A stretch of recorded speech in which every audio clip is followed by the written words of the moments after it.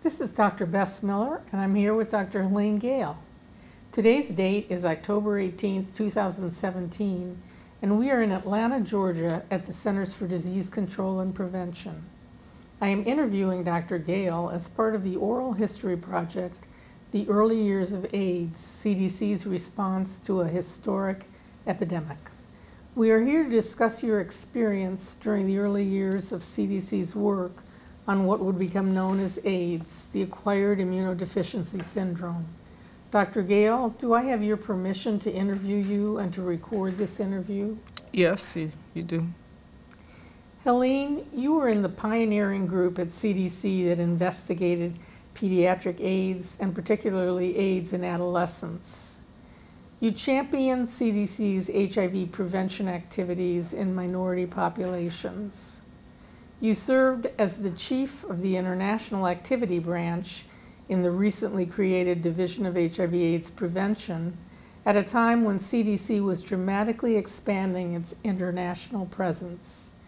And then you went on to become the director of the newly formed National Center for HIV, STD, and TB Prevention. You have continued to provide distinguished leadership in major public health and development settings, including serving as Director of HIV, TB, and Reproductive Health at the Bill and Melinda Gates Foundation, and President and CEO of CARE USA. We have a lot to talk about. But let's begin with your background. Would you tell me about where you grew up, your early family life, and then where you went to college? So I grew up in Buffalo, New York. I was the third of 5 children, so I was the middle child. I had 2 older sisters, 2 younger brothers. My father had a barber and beauty supply store, so he was a small businessman in Buffalo, New York. And my mother was a social worker. Grew up in a family where education was considered to be a high priority, and also, I think, not just education, but also the notion of using that education in a way that gave back to society. I think my parents felt that contributing and doing something that left the world a little better than when you came on the scene was something very important to do. So, you know, kind of grew up with that notion of being of service. And I have all of my siblings went on to college and professional school and professional careers. So it was kind of what was expected of us. Where did you end up going to college? So I went to college. I actually first went to college in a small school outside of Cleveland. I graduated from high school a year early, but hadn't planned to. So I kind of came out of high school without a clear plan, and I went to a small school called Baldwin Wallace College outside of Cleveland because my sister right before me was there. It was kind of an easy application, and I went. But when I got there, realized that I wanted something perhaps a little bit more challenging, and was very interested also in being in New York City. I wanted that exposure to a larger, bigger city that was more international, had more going on. So I looked at schools in New York and ultimately transferred to Barnard College of Columbia University. At that time, if you're a woman, you couldn't go to Columbia College, you went to Barnard. And that has changed, but in retrospect, I'm very happy that I ended up at Barnard, a school that focuses on women and women's education. And you know, I think that having that experience, both the experience of being in New York, but also being at Barnard, played a big role, I think, in what helped to shape my thinking about my future. So who or what influenced you to go to medical school? Well, when I went to college, I wasn't sure what I wanted to do. As I mentioned, coming from a family that placed a high priority on academic achievement, but also service, I kind of thought about the 2 obvious careers, either be a lawyer or be a doctor. At that time, I thought a lot about going into law, but then my 2 sisters took law school and law path. So I said, all right, if they're going to be lawyers, I'm going to do something else. I was a psychology major. I was really interested in human behavior and went from sociology to psychology. But ultimately, when I started thinking about a career and realizing that if I wanted to do a doctorate in psychology, that's probably about 6 years. I was at a school where pre-med was a very popular major, if you will. Barnard had a really good, strong track record of pre-med and getting people in medical school. And so I started looking around and realizing, well, you know, there's a lot of folks who are going to medical school. That would probably give me more flexibility in a lot of ways. And so I ended up taking the pre-med route. And, you know, again, it wasn't something I had thought of. And back then I thought, you know, you had to have started that from, you know, kindergarten on. And when I looked around and saw so many other people who I realized, you know, I had probably at least as much capability as they did, you know, I ended up going into medicine. And where did you go to medical school? So I went to University of Pennsylvania, and, you know. So you were willing to work real hard right from the get-go. Yeah, well, you know, I guess I've always been somewhat focused and believed that if you put the effort in, there's a lot that you can accomplish. I'm probably pretty goal-oriented, and so, you know, working hard came along with it. But you know, I've always worked hard and played hard. So, you know, even though I worked pretty hard, you know, I enjoyed what I was doing. I always did it in the context of developing friendships, and so I actually enjoyed my medical school years. Found it a lot of fun. You know, always found ways to do other things outside. Got very involved in community work, extracurricular activities. Was very involved in student medical activities, and got very involved in the Student National Medical Association, which was the African American student group, kind of the parallel group to the what was the AMSA, the American Students Association. I got involved in AMSA as well, but got very involved in SNMA and ultimately became its national president at one point in time. It's also where I met my husband 40 years before I married him. But anyway. So what came after medical school? You did an internship and residency? Yeah, so one of the things I did while I was in medical school, I started thinking about public health and the notion of public health. At the time when I was in medical school, we had a course, an obligatory course in epidemiology. That was very interesting to me to start hearing about how you take medicine and think about it at a population level. I also happened to go to one of my siblings' graduation, and D.A. Henderson was the speaker. And so I had been thinking about public health, and then, you know, heard him speak, and it was one of these things where, wow, you know, this really is something that people do, and it is something that people do that can make a huge contribution. Was he talking about smallpox eradication? He was talking eradication? about the smallpox eradication campaign. And so I had a chance to go up and meet him, and I was already thinking about doing a master's in public health, and that solidified it. So I took my 4th year of medical school and did a master's in public health. I went to Hopkins and did that, and so finished with both my MD and MPH.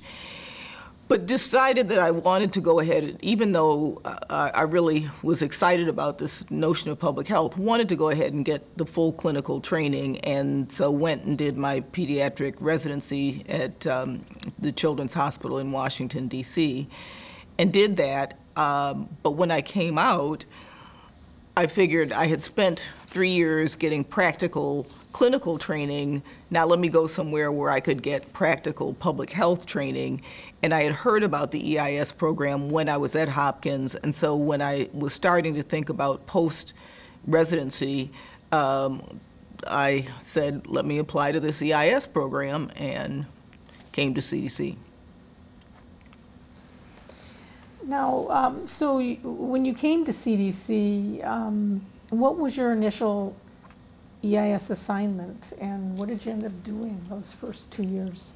Well, my first assignment was nutrition, and I looked at a range of things. I was a pediatrician, so I wanted something that had relevance to my background. I looked at reproductive health and some of the child health oriented. I also looked at HIV and at AIDS, and when I was first coming in that was the mid-'80s, 1984, a lot of people said to stay away from HIV. And why was that? Well, at that time, it was still very new. I remember people saying, well, it's kind of this political disease, and you don't want to get caught up in politics, and it's probably something that's not going to be that serious, so why don't you go and do something that's going to have real public health impact? So while I didn't look at, it wasn't necessarily the highest on my list. It was one of those things that I looked at and kind of got dissuaded from it. I went into nutrition because there was a lot of focus on undernutrition, and it had a big global focus, which was also something that I wanted to do. Part of the reason I wanted to do public health was because of the global aspect of it. So I went into nutrition, did a lot of work around malnutrition, both here in the United States, undernutrition, as well as malnutrition globally. Got a chance to do some very interesting nutrition surveys during one of the drought and famine assessments that CDC was involved in West Africa. And I had a really interesting couple of years looking at these issues of nutrition, particularly related to child and adolescent populations. Where'd you get the international bug? Did you have relatives or friends when you were little that? Well, a couple of things. One, my mother was truly a global citizen, and she used to bring home oftentimes students who were from, particularly African students who were in the United States getting education. And so we got to meet a lot of really interesting young people. I also, during my growing up years, was very involved in a lot of the movements of the day. So, whether it was civil rights movement, women's movement, anti-Vietnam, but also African liberation struggles that were going on at that time. So I got very interested in kind of Pan-Africanism and some of those, the issues around the more global aspects of our world, and around a lot of the social change that was going on at that time. So I was very interested in being able to contribute to the globe. And as an African American, I was very drawn to a lot of the issues around Africa. And so that was a lot of my initial thinking. Right after, between college and medical school, I went to Africa for a summer in Africa Crossroads, Crossroads Africa, which was actually the precursor to Peace Corps. It's a program that started just before the Peace Corps, sending young people to Africa to get a real on-the-ground experience and kind of a cultural exchange, but for young people who maybe, well, that was before the Peace Corps, but it was during the summer, so it wasn't like the Peace Corps where it was a full 2-year period. So that gave me an interest. It was kind of something that I was very interested in, and that kind of solidified a lot of my interest in the global world, and having a chance that summer to actually see both the challenges but also the incredible beauty of different cultures. I was in West Africa, in Togo, for that summer, and just began falling in love with Africa and the challenges as well as the beauty of it.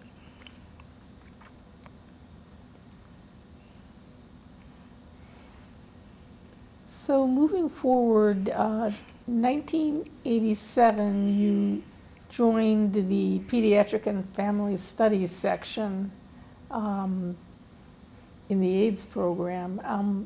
And just just to fill in, there was after EIS, I did the PMR year, preventive medicine residency year, and I did that in what was then, what was it called, the global International Health Program Office. International Health Program, IHPO, and did a lot of work on childhood infectious diseases in Africa in the program. It was the USAID.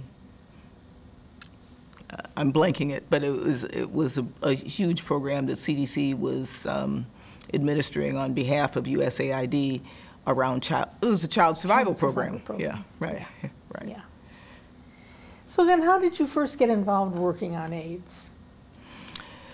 Well, as I said, when I first came to CDC, I kind of was discouraged from working on HIV and AIDS. But during my time there, I began to realize how important HIV was, not only in this country, but also how it was going to become a much more global focus. And at the time, CDC was doing a lot of work in pediatric and adolescent, particularly pediatric HIV. A lot of the initial work around the epidemiology of pediatric AIDS was beginning at CDC. But also right around the time, there was kind of a nascent international focus. And so I, again, with my interest in things related to child health, but also with the international dimension, started becoming more interested in HIV and AIDS. At that time, there wasn't another position available in international HIV, but there was one available in pediatric HIV. So it was a nice entry point for me as a pediatrician to enter that way, understanding that there would also be potentially global global opportunities as well. So this was around 87, 88. What were some of the issues in pediatric AIDS at that time? And this is getting towards Ryan White and issues for adolescent HIV. Yeah, and I'll just back up one more. At the time that I was recruited, at that time Martha Rogers was the head of the pediatric HIV work, and it was right at the time, I was entering right at the time that she was going on maternity leave. So I had 3 months in between my PMR and joining, because she said, there's no need to start till I get back. So I went to WHO for 3 months and worked, at that time, because I was just coming off the child survival program, I worked with Mike Merson on diarrheal diseases. At that time, he was head of the diarrheal disease program. But by being there at the same time, I also got a chance to meet John Mann, get to know the people who were in the, at that time, special program on AIDS at WHO. And I just say that because I'll come back to some of both Mike Merson as well as John Mann and some of the things that I did afterwards.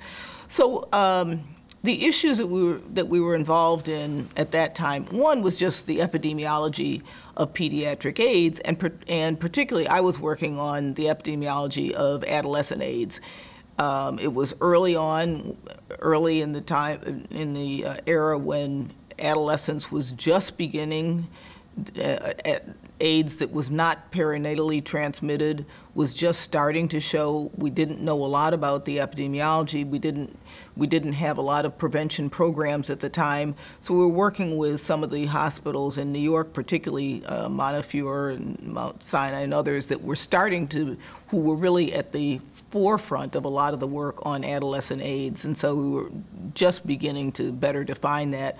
And then again, along with the perinatal HIV transmission, starting to look at some of the prevention aspects, using things like AZT to prevent the spread of mother-to-child transmission, and beginning to look at it in global populations as well. It was right around the time when Projet-Sida in Kinshasa, in what was then Zaire, was starting, with the premise that if we could look at how HIV was transmitted in children as well as heterosexual transmission, we would have a jump on it for our own population. So we really, kind of using our authority for international research with the idea that it had both a benefit for the populations where we were working, but also because it was helpful as some of these same things started to evolve in our own population. So who were these young people that were getting AIDS, these adolescents early on in the U.S.? Well, it was a mix. It was both injection drug use, but also sexual transmission. And I think we were, really looking at who were the adolescents at greatest risk. Oftentimes, it was disadvantaged young people, young people who were in high prevalence areas, and really trying to get a grip. The epidemiology clearly needed to be defined, but I think more than anything, what were the right prevention strategies for a population where risk and future risk is just not something that is easy to work with? Adolescents that have a sense of omnipotence. How do you actually get across these messages, particularly around things like sexual transmission to young people for whom something that may impact them far in the future is not something that is easy to get across. Mm-hmm. So was CDC again looking at a time during those periods where our ambivalence around sexual education in adolescence was also played very much into how do we deliver these messages and what were some of the restrictions on us as a government agency. Mm-hmm. So was CDC's role here to describe the epidemiology, to try and develop prevention activities? Both. At that time, in that group, a lot of our focus was on the epidemiology because it was much more the research aspect of it. Later on, I got more involved in the programmatic aspects. Uh-huh. So, and then Ryan White with hemophiliacs, so some of these kids were hemophiliacs. And some were hemophiliacs, and that's what got a lot more attention and, in some ways a lot more sympathy. But the real epidemic was actually much more sexually transmitted or related to injection drug use. Even among these adolescents? Even among the adolescents, yeah. Hmm.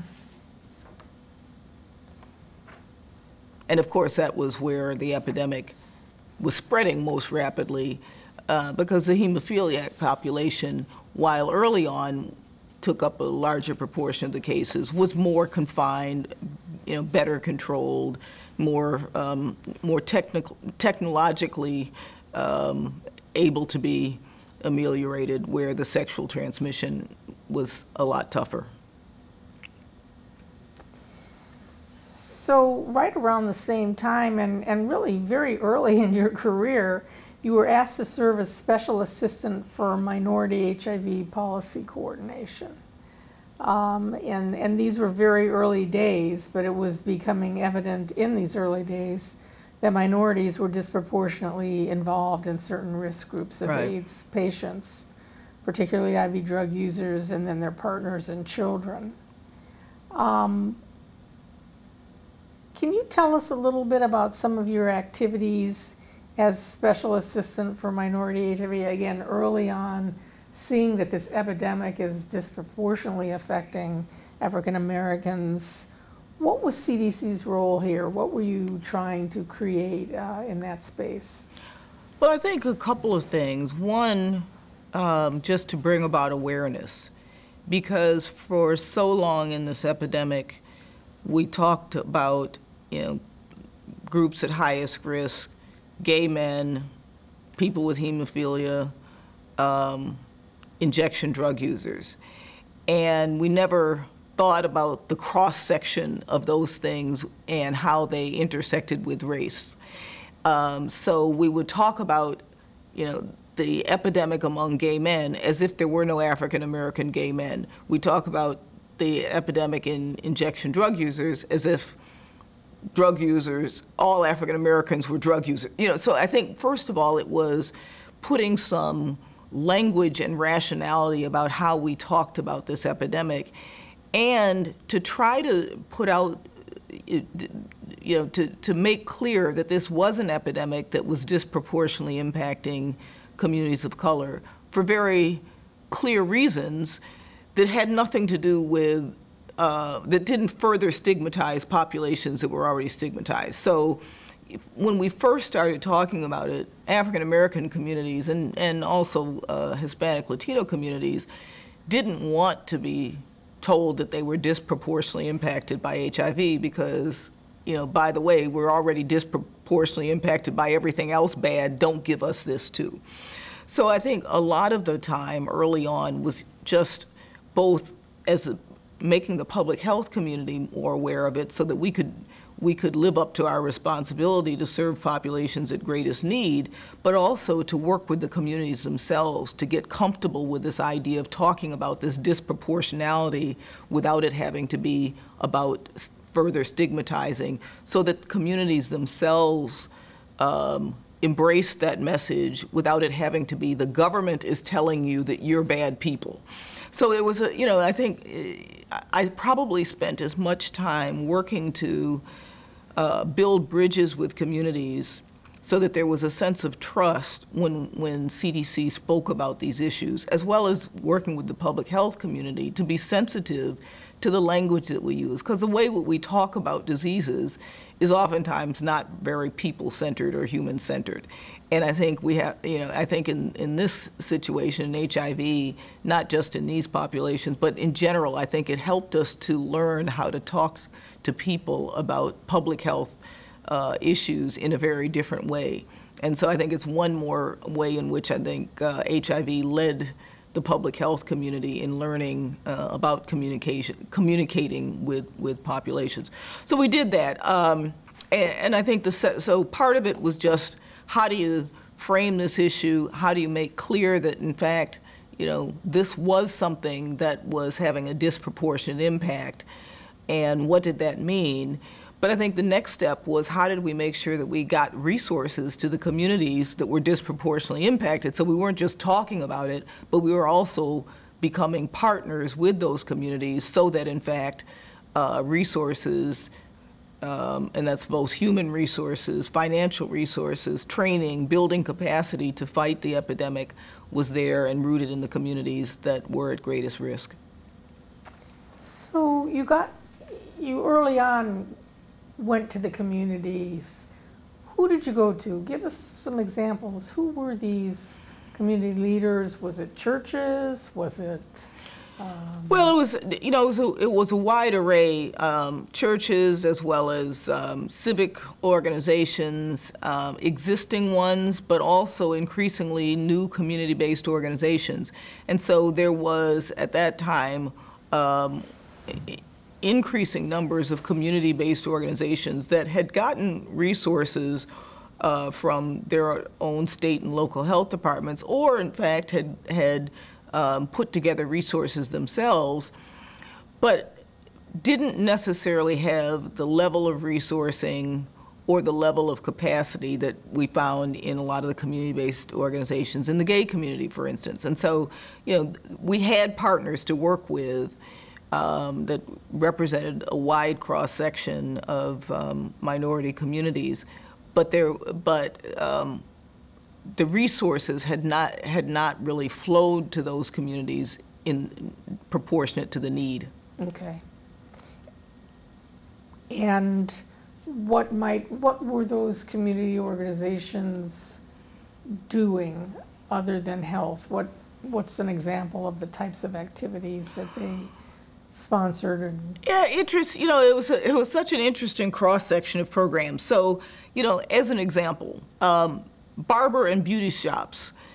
That's where a lot of people in African American communities get their information. You go and spend a day in a barber shop, and you hear people talking about all sort of topics. So, there was a lot of, there were several organizations that actually built capacity within barbers and beauticians to talk about HIV and AIDS.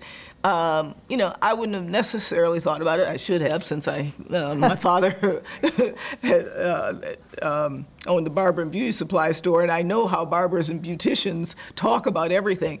But you know, it was ingenious. Church groups.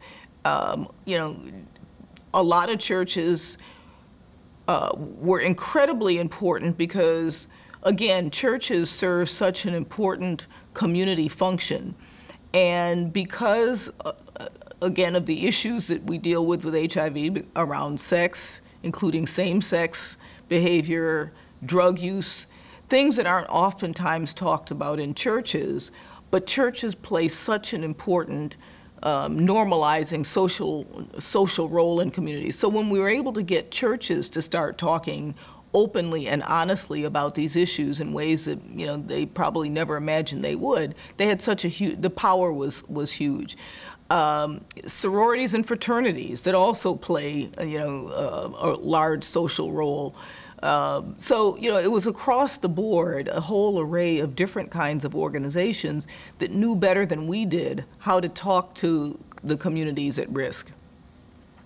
You know, the theater and drama was another, you know, organizations that use street theater or other ways of engaging people and bringing people in. So, you know, a very diverse and very innovative ways of approaching and reaching people where they were. That is fascinating. So we can talk a little bit this now, a little bit later, but you continue to work with. And can I just go back? One of the things that I thought that to me was a real success story out of all of that is that, you know, we teamed up with partners in the minority communities to work with Congress, and particularly the Congressional Black Caucus, to get passed legislation around directly funding community-based organizations, minority community-based organizations. And it's the first time, as far as I know, that CDC kind of broke the mold of funding through state health departments to fund community-based organizations directly. And I think it really shifted the paradigm in so many ways, because I think it helped to build some bridges and build some trust that had not been there before. And, you know, with the backdrop of things like the Tuskegee experiment and what have you, this mistrust of the government and public health service and CDC because of things where, like Tuskegee, where and HIV being a sexually transmitted disease, it carried some of that same sort of sense of mistrust. And so, you know, I think it can't be underestimated how big a deal it was for us to start funding community-based organizations directly and building that kind of direct communication and trust that just hadn't been there and might not have been there otherwise. And I think it, you know, went a long way to building a different kind of relationship, but also to getting money more directly to the kinds of service providers I talked about that really knew how to work with their communities in a very different way. And so I think it, you know, to me, it was one of the real hallmarks of how we learned to do things differently in the HIV epidemic, because we needed to. And, you know, invention is the, what is it? Necessity. Yeah, right. Mother is the invention is the necessity. What the mother of whatever the phrase is. So I know that was not smooth sailing. State and local health departments probably didn't all embrace that. Didn't. As that was their bailiwick, right, to work with their local communities and do public health. Can you talk a little bit about that? I know there must have been a need for a lot of training, as these community organizations may not have had the health expertise needed. Tell us a little bit about your experience with trying to facilitate that to be functional. Well, yeah, I think, what we wanted to do was to be able to more rapidly get resources into communities, not have, what might be considered one extra layer, one extra step, but at the same time not break down what should be an important connection between state and local health departments and their populations, their constituencies. So we tried to build in capacity building grants and other things, and then the community planning, which became a hallmark of how we funded organizations, involves states and local health departments as well. So communities had to work with their state and local health departments to actually develop a plan, and it was using that plan that we did funding. So we really tried, even though we were doing the direct funding, to bring state and local health departments into it. We did a lot of work with ASTO and NACHO and state and local health organizations, so that we didn't keep them out of it, but we really tried to figure out how do we make sure that this whole system works closely together, but also realizing that in many places, the restrictions on state and local health departments oftentimes were greater than the restrictions on the federal agency. So if you happen to be in an incredibly conservative state and you wanted to develop prevention programs that talked honestly and openly about sex or drugs, you might have better luck with the feds that had, our overall federal system versus your state health department that might be governed by an incredibly conservative. So we actually did an interesting dance, because oftentimes some of those very same states were happy that we were funding because they couldn't fund some of the same things that we did. So we tried to work it in a way that didn't, that actually helped to make the system better for the end result that we wanted, which was getting resources to organizations that could do a good job of prevention work, and not doing it in a way that cut people out, but worked with each other strategically. Did it work? There was a lot of progress. The epidemic continued to rage in minority populations. What do you think worked best, and what were some of the challenges to reaching that population? Well, I think the challenges are the challenges of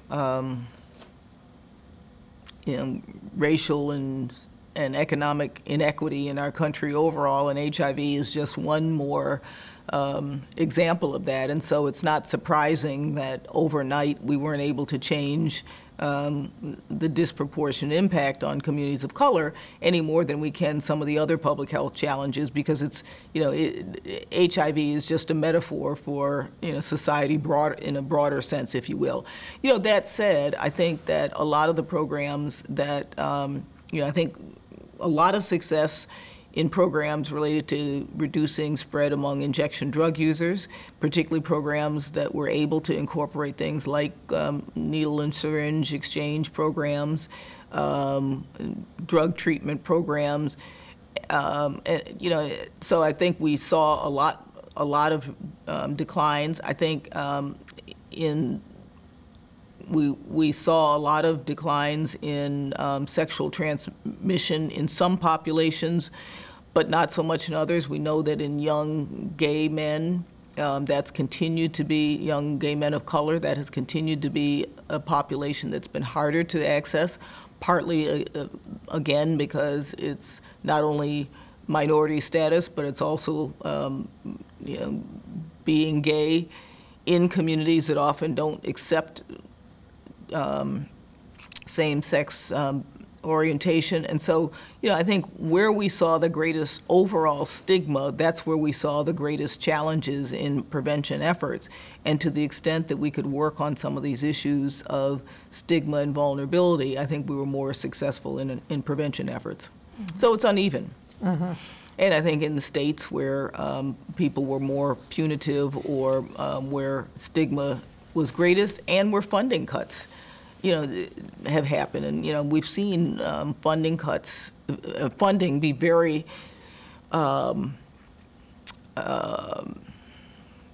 very episodic, and I think our prevention funding has been less protected than our treatment funding.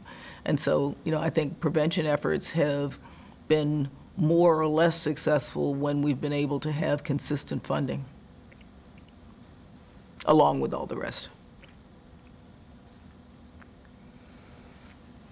Very soon thereafter, you were actually moved into the position as chief of the International Activity Branch in the recently created Division of HIV/AIDS Prevention. So in some ways, during this period, you were sort of working on everything: adolescent, minority, and international. But these were important times for CDC internationally, and they were expanding their presence, doing research and program implementation. So there was so much going on in the field that CDC created this international activity particularly. Can you talk a little bit about what your role was here? I know there were 3 sites internationally. So when I took over that role from Bill Hayward, when he went out to Kinshasa to head Projet SIDA in Kinshasa, then Zaire, we had already opened the project in Kinshasa, and we then opened the one in Abidjan, Projet RetroC, and then the Thai research project. So we then had the 3 different activities, and each one was kind of formed for a slightly different reason. So Projet SIDA was formed at the time when we didn't know as much about perinatal transmission or heterosexual transmission, so that was more or less the research portfolio there. RetroC was started when HIV-2 was first being reported in West Africa, and so we wanted a West African site. We didn't know whether HIV-2 was going to be a huge problem, whether it was going to be very different than HIV-1, but that was the basis for starting the project in Abidjan. And then Thailand was because they had the huge injection drug use population, and so to understand that better. So all of the projects, as I mentioned before, we kind of broadly use this authority to do research that had kind of a bi-directional purpose to it. So yes, it helped globally, but because our mandate was a domestic mandate, we were able to do the research because it also had important kind of precursor information or leading edge information about things that we thought could become a problem in the United States as well. So that's what those 3 projects in general were for, but those continued to evolve over time, and the research evolved as it went on. They became sites for vaccine research and other kind of research, as well as prevention research, and then ultimately became precursors for a much broader, bigger global program that was the forerunner for PEPFAR. What was the atmosphere? So this must have been the first George H.W. Bush era, I think. Was there support for CDC doing funding and doing these international activities?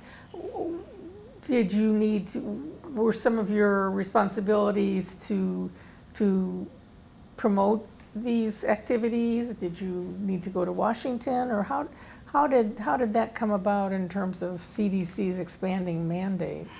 Well, it was a bit challenging because it probably threatened, to a certain extent, international agencies like USAID and others that had the real international role. And that's why I keep going back to this. Our justification was not that we were setting up international sites to be competitive with our real international agency, our justification was that it would help the American people. So we had to keep coming back to that justification.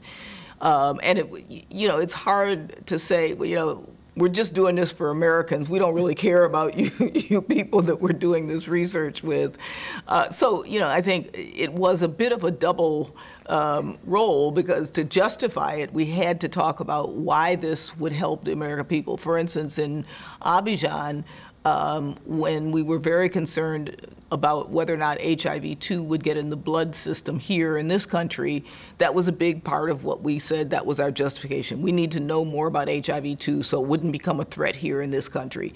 So, it was always that dual mission that we had to talk about before we got our authority expanded. And so that was one of the other things that I worked on, was ultimately getting our authority expanded so that it wasn't just what was the benefit to Americans. It was the fact that we also felt that there was an important reason why CDC, with its global reach, was involved in helping those countries for their own sake, not just because of the benefit to America. But we did have to work on getting that expanded.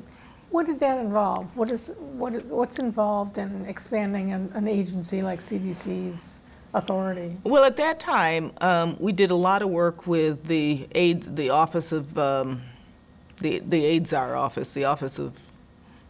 In Washington. Yeah, I'm forgetting its proper name. We always, but the AIDS office that was, out of the White House.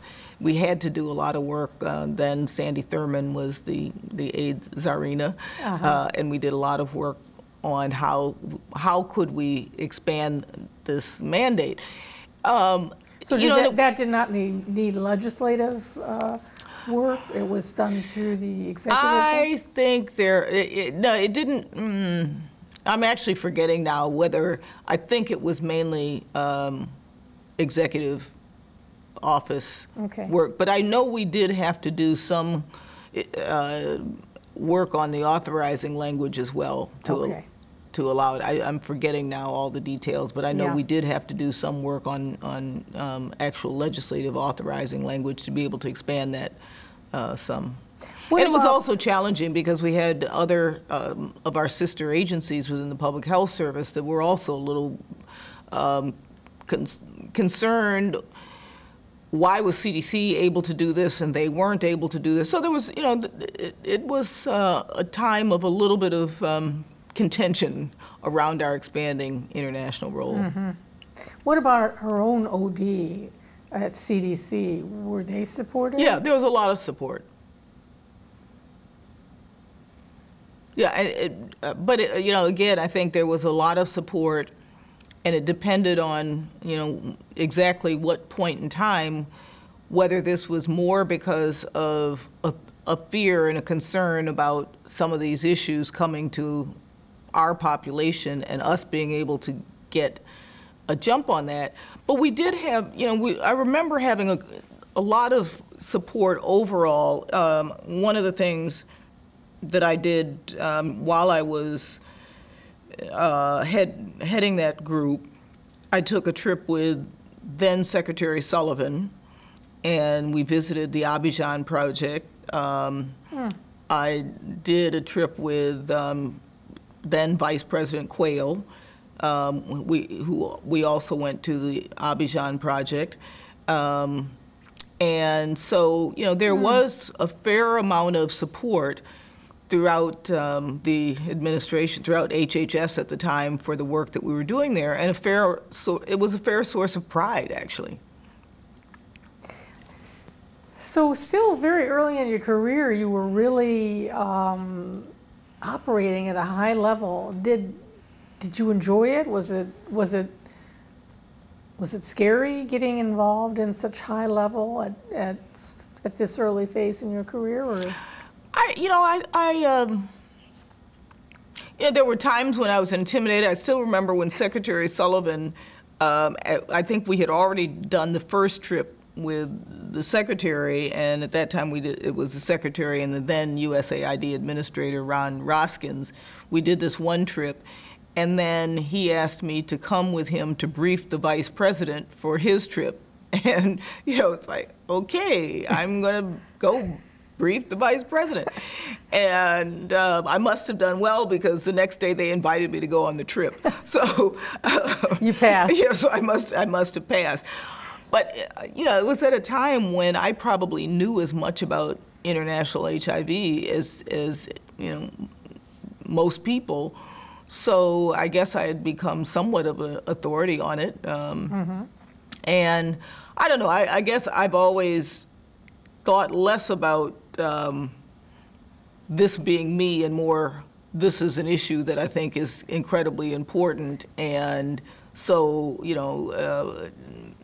for me, thinking about the issue and not about me probably helped me in those situations, that this was really about something. I had seen people dying. I knew what we could do. I knew why this was important.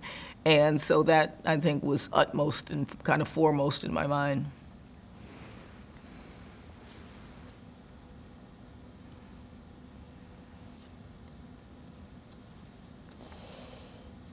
You, fast forwarding, but not even that forward, became the director of the National Center for HIV, STD, and TB Prevention in the years 1995 to 2001.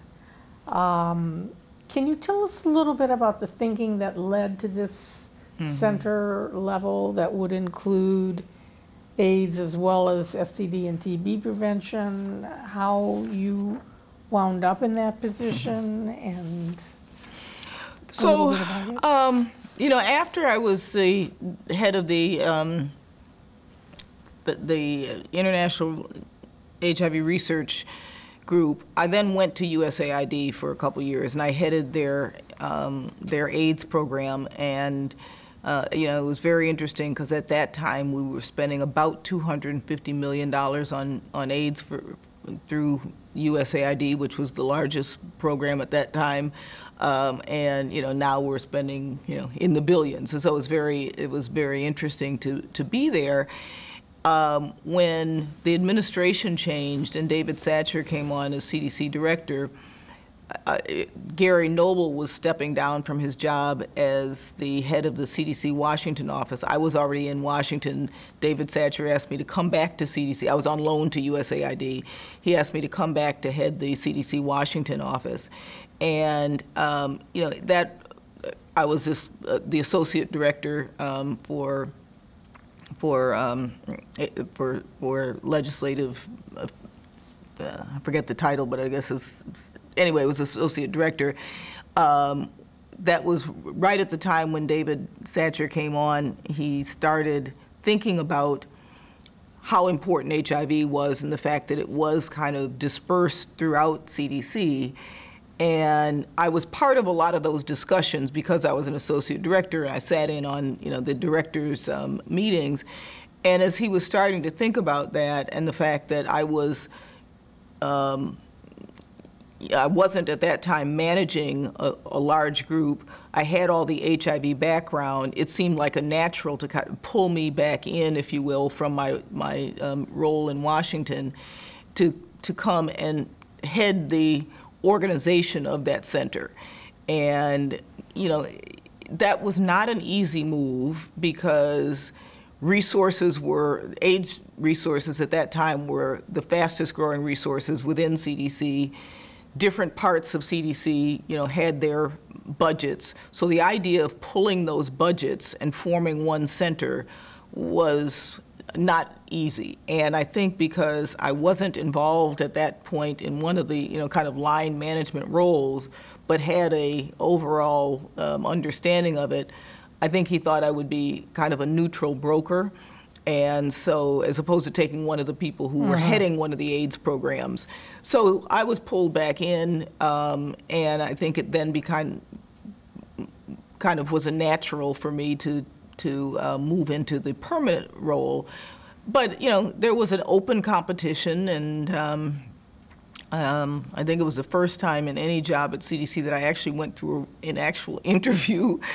So it was, and I think it was a bit, I don't know, controversial, but because I hadn't been one of the leaders of one of the AIDS programs, and I was still relatively early in my career. I think at that time I'd been at CDC maybe 13, 14 years or so. I think to become a center director, I think it probably was a bit controversial, but.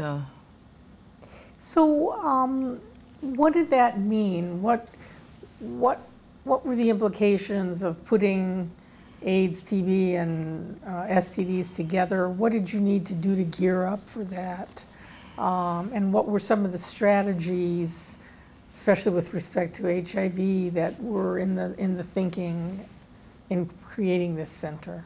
Well, I think the idea really was to have better coordination across the different centers that had been involved in HIV, and also to have HIV more closely linked with the associated areas of STDs. We know that STD prevention is a huge, STD treatment is huge for HIV prevention, but the programs were not joined up together, and that there would be a lot of potential good synergies, better integrating those programs. Tuberculosis, obviously the most prevalent opportunistic infection, and with HIV also had its own separate systems, and there was just a lot of thought that by having them more closely linked, there could be better cross-program coordination, better looking at a much more integrated approach, and that it would have really add value to what we did in HIV overall. I think it was a challenge. I think it STD and HIV probably fit closer together in some ways than TB did. On the other hand, I think having all of them together, there was a much better, at least communication across the three programs, and in some cases, I think more deliberate program integration and collaboration. So this is a stage where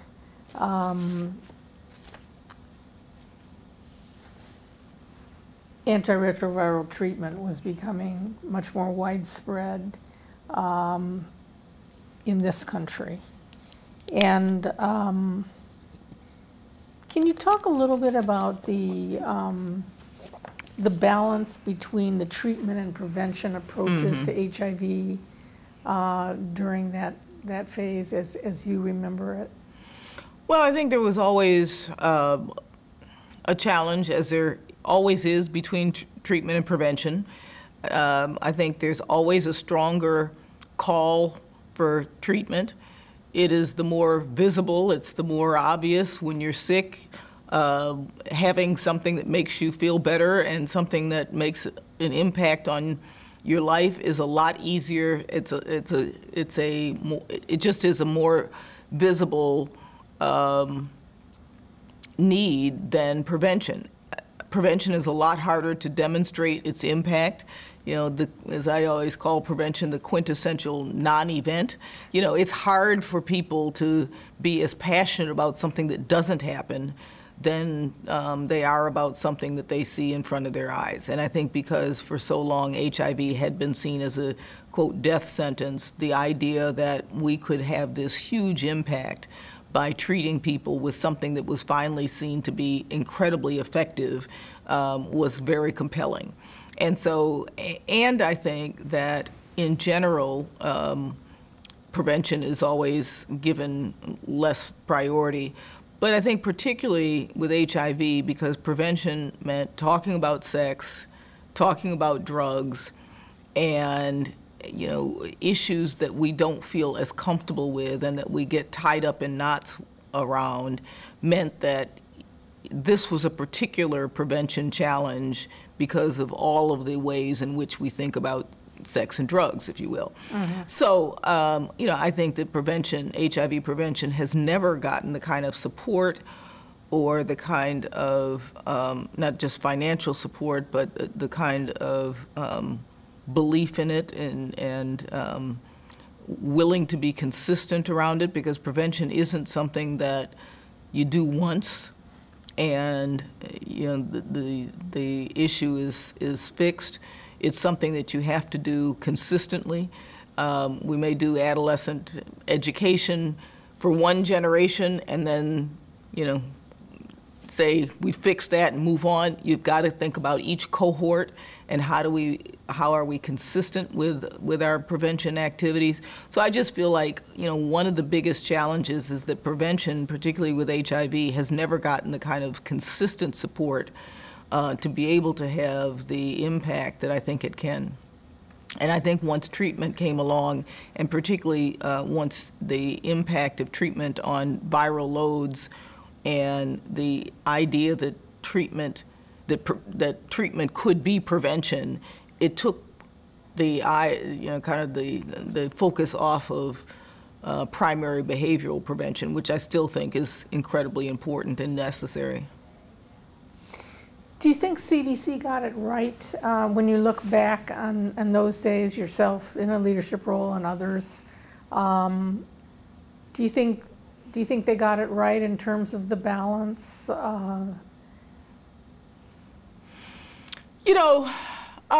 think that CDC tried to get it right. I think that CDC, left to its own devices, probably got it right, 75, 85% of the time. I think we started off with some things that were counterproductive, just the way that we talked about the populations at risk, by using nationalities, and there are whole ways in which the way that CDC began talking about the 4 H's, Haitians and hemophiliacs and homosexuals and I guess 3 H's. But I think we didn't start out necessarily in the right way in how we talked about HIV and some of the, maybe if you, hysteria, what have you.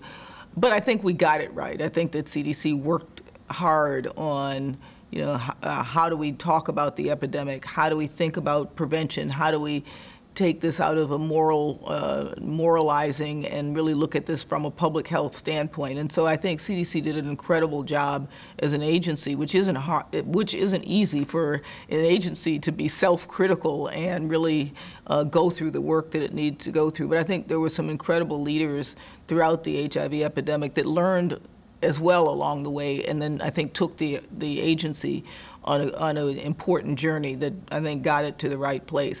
That said, I think that with different administrations, with different legislative bodies, we have sometimes been hampered in what we can and cannot do. I can remember having a 48 hours where condoms were on this website, then they had to be taken off, then they were put back on again. So I think there are things like that the ability, again, to talk about a sexually transmitted disease that also is transmitted by injection drug use. It's funny that actually in some ways injection drug use became less of a challenge to talk about than sexual transmission. And so I think that our overall national ambivalence about being honest and open about sex and sexuality has always made it very hard to do the job that I think CDC needs to do to continue on its efforts in prevention. You had a lot of responsibilities. Who did you go to when you needed a shoulder or a hand or just somebody to listen to you? Were there peers at CDC that you could talk about things with? I think so. I mean, I think in general, coming to CDC at the time and work on HIV when I did, I think there was a real esprit de corps. We talked among ourselves a lot about some of the challenges and the difficulties. And so I really do feel that I was fortunate to have people like a Jim Curran, for instance, who, as I used to laugh and call him my longest running supervisor ever, for probably a space of 10 plus years. Jim was my supervisor in all the different roles, including when I went off to USAID. He was my supervisor of record when I was on loan to USAID. And so, you know, Jim always stands out as one of these people who, without him, I'm not sure a lot of us would have been sane at the end of this. He was, you know, he had I think, a strong moral compass. He really tried to do the right thing, learned a lot along the way, but was always very supportive. You know, David Sencer was great. When I was the center director, we were always the center that gave him the most trouble, and you know, there was always some challenge going on. But he, no matter what, and there were times where I made mistakes, for sure, getting out in front of CDC sometimes on issues, what have you. But he always stood behind me and my team, and sometimes it wasn't necessarily me.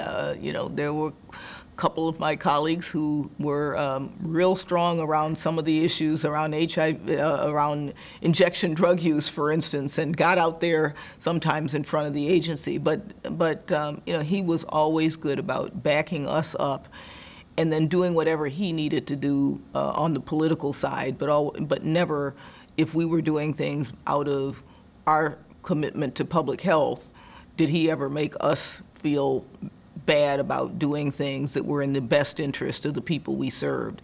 You know, and so I could go on. Bill Foege, even though he had already left, continued to be a strong voice and support that we could lean on. When I was center director, my fellow center directors, you know, we all had our challenges. It wasn't all HIV, but we were all going through difficult times you know, and had different leadership challenges. But it's, you know, I guess it's why I stayed at CDC so long, because I think it is a community of people who ultimately, and you know, I think it's changed as all organizations change as they get larger. But I think at the time when I was there, throughout most of my career, there was always such a strong, supportive network of people who were not only colleagues but became great friends. We saw our, you know, people's children grow up over, you know, a couple of decades, and we supported each other, and I think that was incredibly important.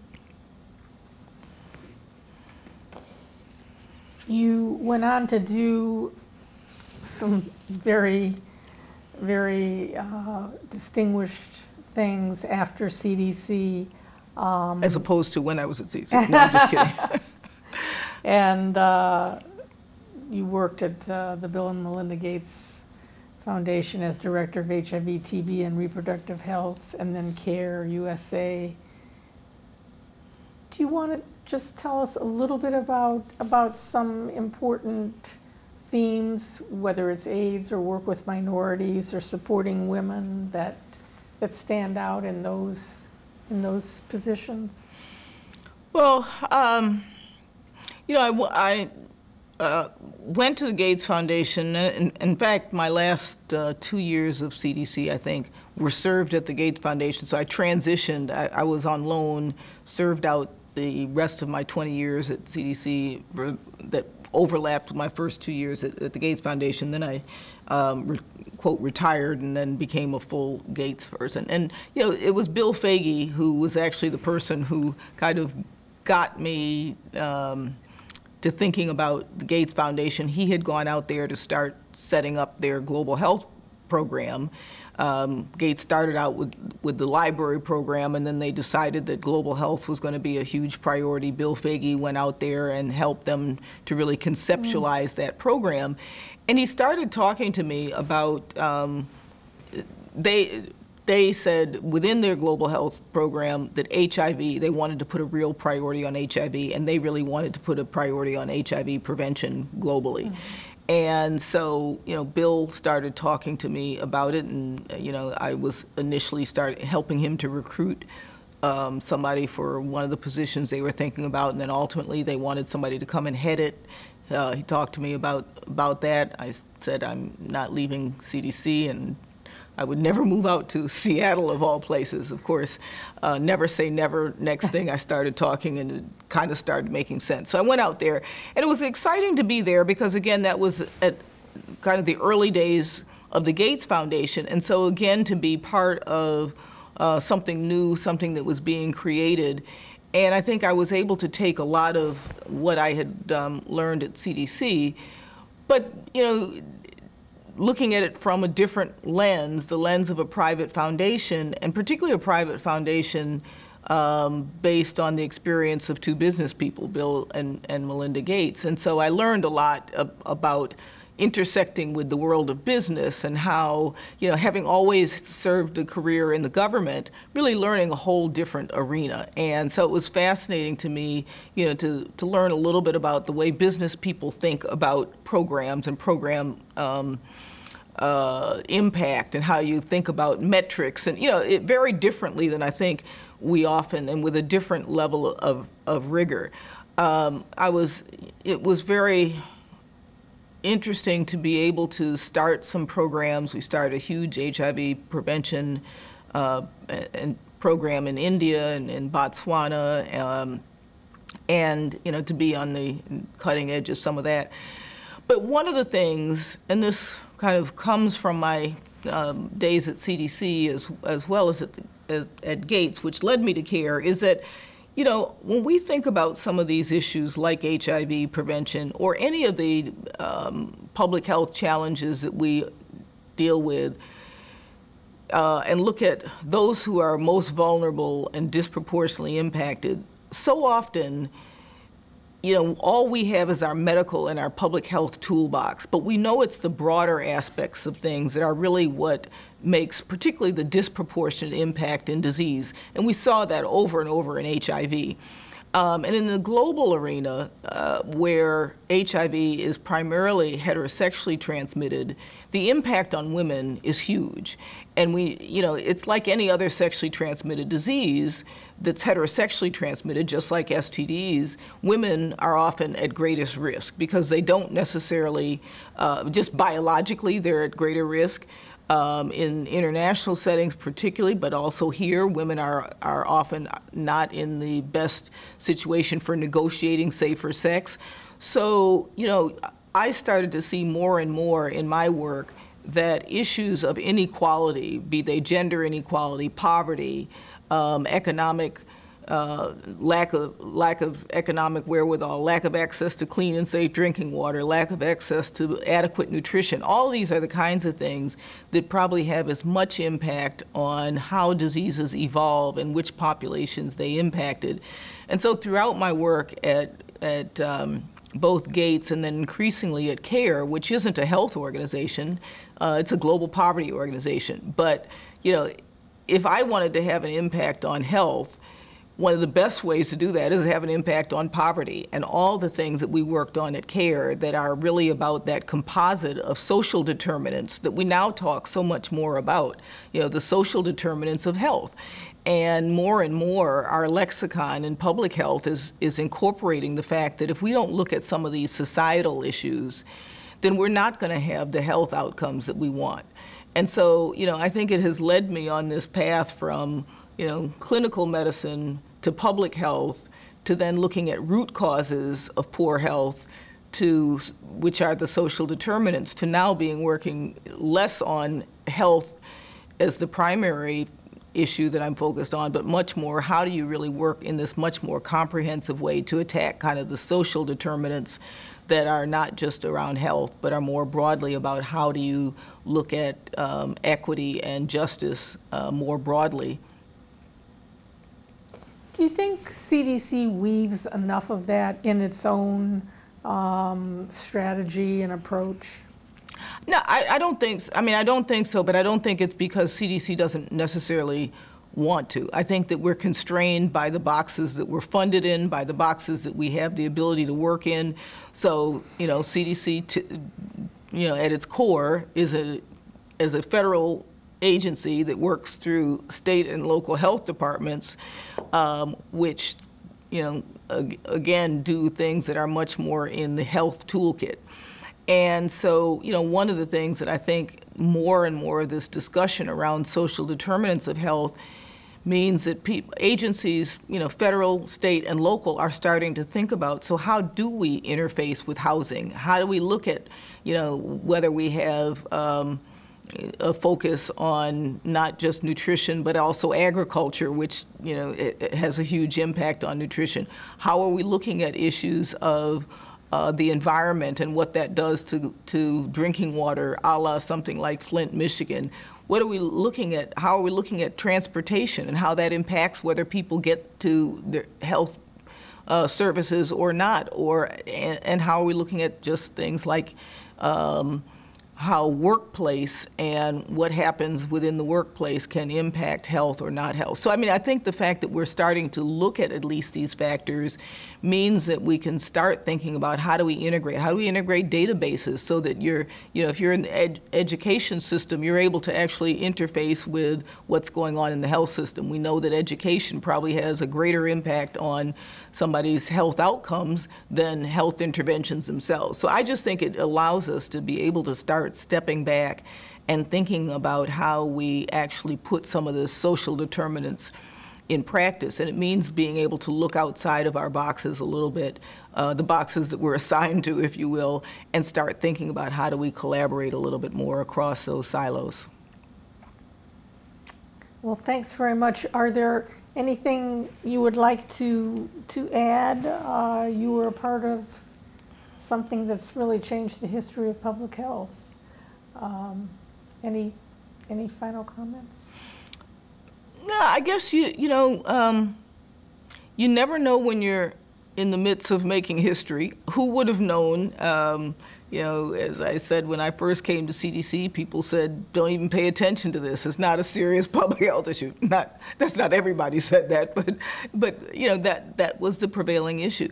So I think, you know, part of it is that everything we do in some ways has significance, and I think if we take everything that we do in our careers and recognize that we never know when the lessons that we're learning today are going to be important for the next generation, and you know, having a sense of history. And that's why I think something like this oral history project is so important, because I think it is important for us to be able to look backwards and think about, you know, history, because we never know that we're making it when we're in the midst of it, but being able to learn those lessons so that we're much better prepared in the future, that we do things, you know, maybe faster and better, you know, I think is important.